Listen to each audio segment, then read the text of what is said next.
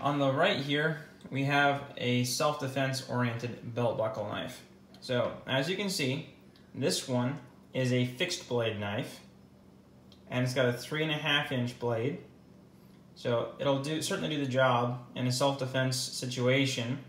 You can stab with it, cut with it. It'll do the job quite nicely. And with the belt buckle handle, you do have quite a good grip, solid hold on here. It's not coming out easily. This also deploys very easily, unlike the folding knife,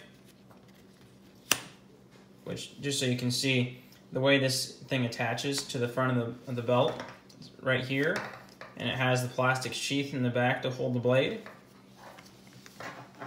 And then you have the hooks in the back right here that hold onto the plastic to keep the belt buckle attached.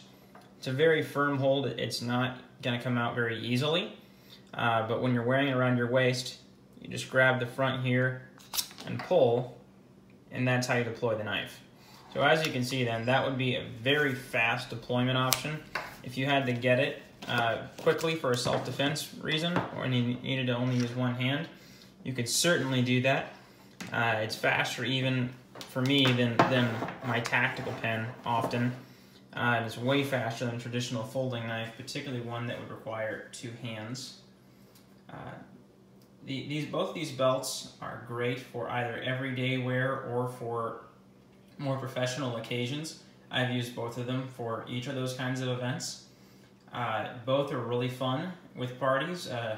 Your friends, I can pretty much guarantee you, unless they've seen this kind of product before, will not recognize that these are knives. Even this one, which seems a little more obvious, still I've never had anyone notice that as being a knife, and the looks of shock on their faces are pretty great when you just pull the knife out and they're like, oh my gosh, where'd that come from?